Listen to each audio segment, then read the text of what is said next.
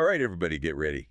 Because today we are diving deep into the world of successful self-storage businesses with this 3-mile storage management guide. Oh, yeah. And let me tell you, it is not your typical boring business stuff.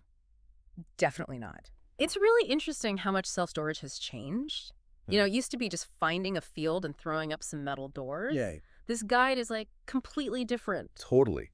They're laser focused on what they call the 3 zones of excellence. And I got to say, it's a really cool and different way of looking at this whole business. Yeah, It's like they're giving you all the ingredients at Indy, showing you exactly how to put them all together. exactly. And they start off strong with zone 1. Marketing that matters. Right. Like, now I know what you're thinking. Marketing. Tell me something I don't know. But here's where it gets juicy. They go deep into how today's customer thinks and what makes them tick. Yeah, it's not like the old days. You don't just put an ad in the newspaper and call it a day. Totally.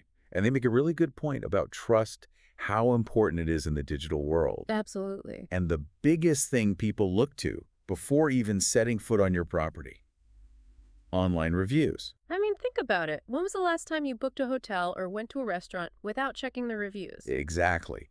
And they hit you with this stat. 85% of people trust online reviews just as much as a recommendation from someone they actually know.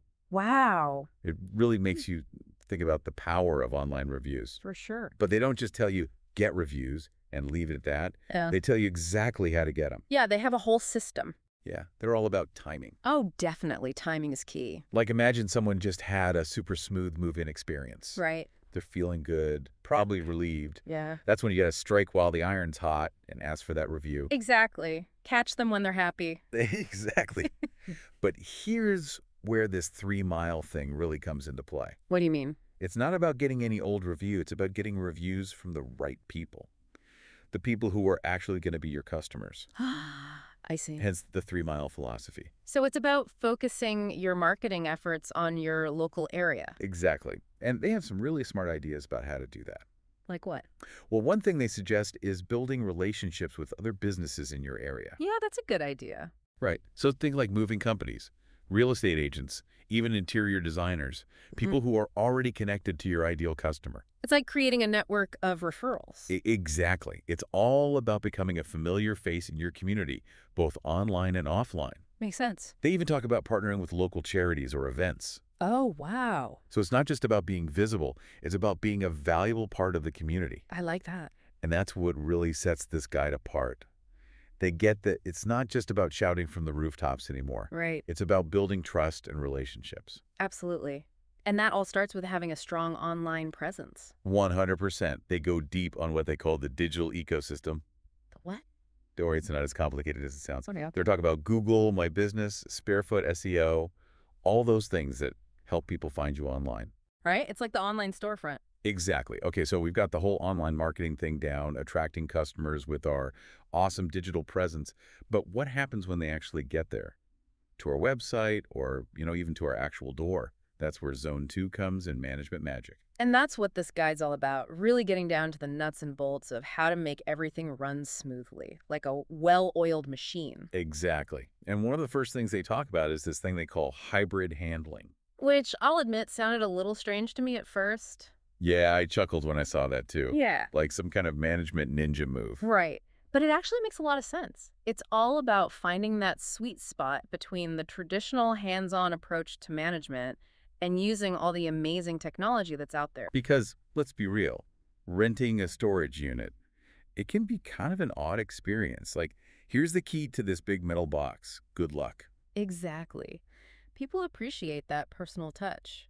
Someone who can show them around, answer any questions, make them feel comfortable with the whole process. And it's not something you can always get online. For sure. But at the same time, who wants to be stuck doing everything manually in this day and age? Right. There's so much tech out there that can make things easier. Online rentals, automated payments, digital communication, all that stuff. It makes a huge difference. Hmm. And these guys are not afraid to get specific with their tech recommendations. No, they definitely have their favorites. They're big fans of this software called Storage. Have you heard of it? I have, actually. It's supposed to be pretty comprehensive. Yeah, they say it can handle pretty much everything from dynamic pricing to tenant insurance. Oh, wow. That's impressive. And you know what I find really interesting? How they connect all this technology back to the idea of transparency. You mean like being open and honest with your customers? Well, that too. But they're also talking about giving owners total visibility into their business, like real-time access to financial data, occupancy rates, even customer reviews, all in one place. So it's like having a bird's eye view of your entire operation. Exactly. They call it the open ledger concept. And honestly, I think it's brilliant. The more you know about your business, the better decisions you can make. Makes sense. So it's not just about working hard, it's about working smart. Exactly. And that's really the key takeaway from this whole management magic section. It's about using the right tools and strategies to free up your time and mental energy so you can focus on the big picture. Instead of being bogged down in the day-to-day stuff. Exactly. You want to be the CEO of your business, not just another employee. I like that. And Mhm. speaking of CEOs, that brings us to the part where we talk about actually making some money. Ah, yes. The money zone. You ready for this? You know I am. Let's hear those revenue-generating secrets. All right, let's talk about the money zone. This is where the rubber meets the road, the part where we turn all of our hard work into profit.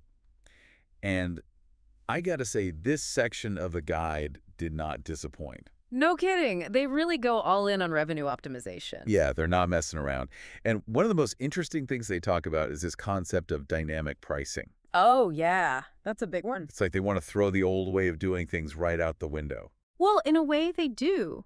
Because think about it. Why would you charge the same price for a storage unit in the middle of July when everyone's moving as you would in, say, January when nobody's thinking about moving? That makes sense. I guess I never really thought about it like that. It's all about supply and demand. Right. Yeah. And in the self-storage world, that can change a lot throughout the year. So how does dynamic pricing work in practice? Well, it's all about being flexible. Instead of having a fixed rate sheet, you adjust your prices based on all sorts of factors, like the time of year, local events, even the weather. Wow, so it's kind of like those airline tickets that seem to go up and down all the time. Exactly. It's the same principle. They even suggest paying attention to things like local holidays and festivals, anything that might drive demand for storage. That's pretty savvy. So no more dusty old rate sheets. Nope. They say that in today's market, you got to be willing to adapt and adjust your pricing on the fly. And that's where technology comes in again, right? Absolutely. The right software can automate a lot of this for you. So you're not constantly having to crunch numbers and update your website. Working smarter, not harder. But it's not just about bringing in more revenue, right? They also talk about plugging any leaks in the system, places where you might be losing money without even realizing it. Oh, for sure. And one of the biggest culprits is late payments.